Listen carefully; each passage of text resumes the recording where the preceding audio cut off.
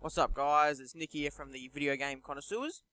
Earlier today, I unlocked the Sapphire George Mikan card for NBA 2K15's My Team mode, and I thought I'd just do a quick stats video, and just to show you what his card looks like. You know, just in case you thought of going for him, but you didn't really want to sink 3 hours into 5 games only to find out, you know, he's not what you thought he'd be. I don't mind him. He's got his close range and all that. His post moves are all good. He's got good rebounding, good hustle. The badges suit him, I reckon.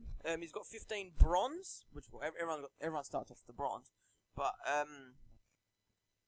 his body, he's all good. You know, he's not frequent to injuries, which is good because trust me, man, I've had my Kobe's been injured 3 times over the bloody torn right MCL. Bloody bullshit. Fucking that's 48 games wasted with Kobe there. His records is blank, which I don't like. 2K really needs to fix that with other historic players. And other than that, I'd say it's worth it going for him. Thanks for watching, guys. Remember to rate, comment, and subscribe. Have a good day.